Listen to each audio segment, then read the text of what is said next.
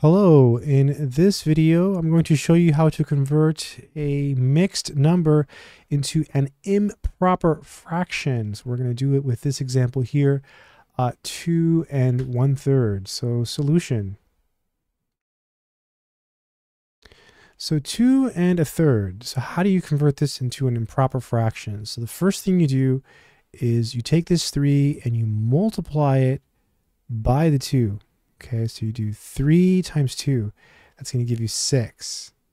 Then you want to add this number to it, so plus 1, so you get 7. So 3 times 2 is 6, plus 1 is 7. So this is times, this is plus.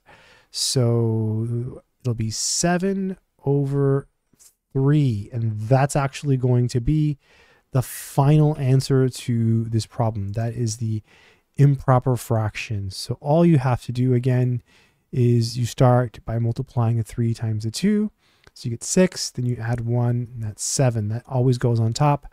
And then you just write this number on the bottom, the 3, and that's how you do it. I hope it's been helpful. Good luck.